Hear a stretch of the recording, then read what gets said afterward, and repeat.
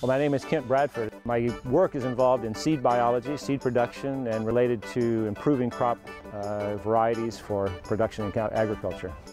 It is true that seeds are little miracles. That's certainly true. This is a wild tomato species. In a very real sense, seeds are critical to our future. That is a large fraction, not all of our agriculture, but a very large fraction of our agriculture depends upon being able to reproduce seeds annually.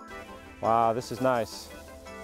Seeds that are used by farmers to grow crops have to be produced every year, or at most every other year, to provide good quality seed.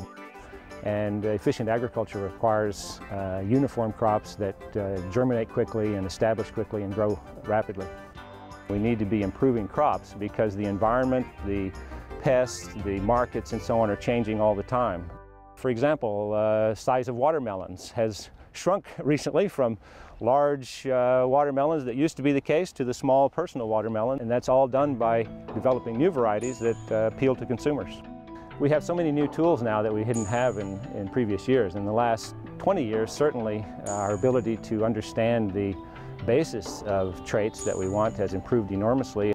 It's as if it's a GPS for breeders.